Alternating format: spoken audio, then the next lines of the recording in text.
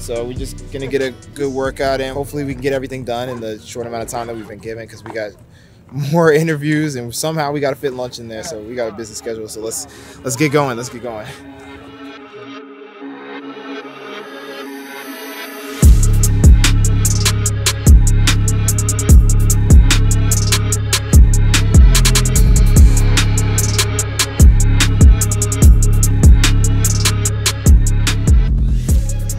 Yo, this is a weirder practice. I'm not even gonna lie. We got some 80s and some 120s.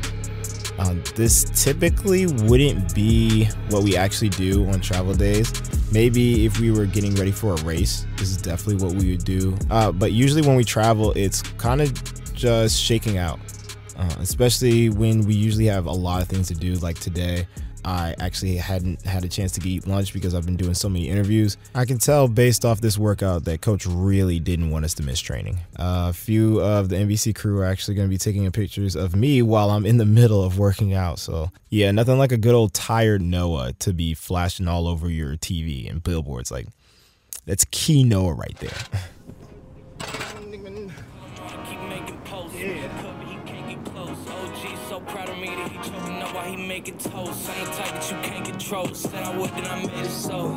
I don't clear up rumors. Where's y'all sense of humor?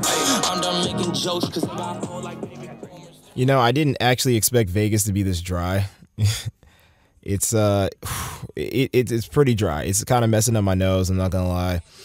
But you know, we're doing what we're doing. We're out here. Wind's kind of blowing a little bit, so you know, the times is not really what's important right now. Let's just get this effort level out. I think that's really what he wants anyway. Like, as long as we give the effort level that he's trying to get out of this workout, then we'll be fine.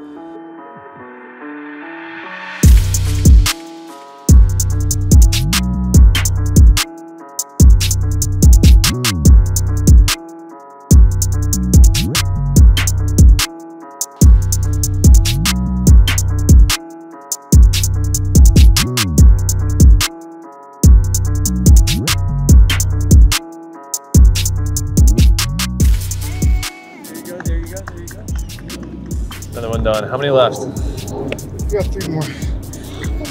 We just finished 1 set. We gotta do everything we just did over again. And that's the workout. Sand is getting caught in my spikes. I'm hoping it's not glass. No, it's just a lot of sediment. It's a lot of sediment.